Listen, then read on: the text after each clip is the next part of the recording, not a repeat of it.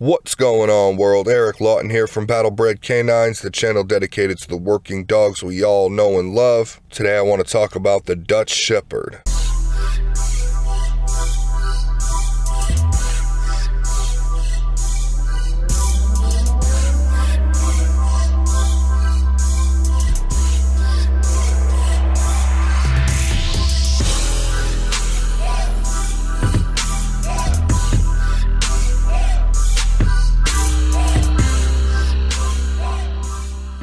Before we dive in, don't forget to stomp on that like button and subscribe for more free content.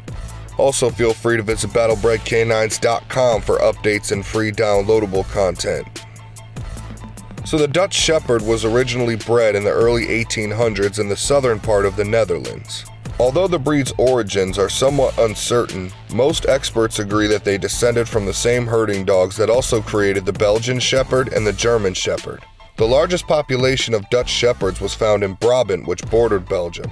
The Dutch Shepherd's original purpose was a farm dog, but the dog also excelled in guard work, carting, herding, or police work. For a long time, the breed was pretty much unheard of outside of Holland, and the number of Dutch Shepherds declined over the years. When the first breed standard was written in 1898, the coat could be any color. But in 1914, it was decided to only allow brindle to distinguish the breed from the similar German Shepherd and Belgian Shepherd. In the 1940s and 50s, the need for this breed declined because of modern farming. During World War II, all the breeding was stopped in the Netherlands. Many dogs died from starvation or were taken to Germany for use in the German military. This caused many of the Dutch Shepherd bloodlines to die out. The Dutch Breed Club later made attempts to resurrect the Dutch Shepherd and for a time added new blood to the gene pool by using the Malinois. The Dutch Shepherd is still a rare breed, but not for long considering the rise of breed enthusiasts across the world today.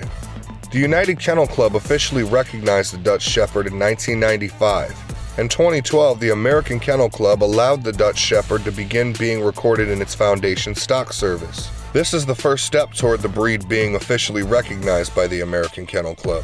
The Dutch Shepherd of today remains nearly the same dog it was more than 100 years ago. This well-muscled, medium-sized dog comes in several different colors including brindle, gray brindle, silver brindle, gold brindle, blue-gray, and salt and pepper. He has an intelligent expression and comes in 3 different coat types: short, long, and wire-haired. His coat should be close to the body with a beard and 2 well-defined eyebrows. They stand between 22 and 24 inches tall at the withers and weigh between 60 and 70 pounds. The Dutch Shepherd is a very competent dog.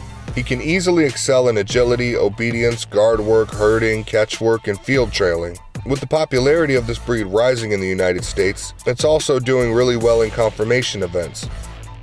The Dutch Shepherd is happiest when working and requires a good deal of mental and physical stimulation. He is friendly, playful, and full of energy. He is also cunning and can outsmart his owner when given the opportunity. He is great with children as long as he knows from an early age that children outrank him in the family pack.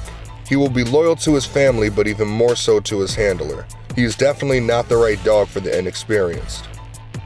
So that about wraps it up for the Dutch Shepherd. I hope you guys enjoyed this video. If so, be sure to stomp on that like button and subscribe for more free content. I will see you guys next time. I love you all. God bless.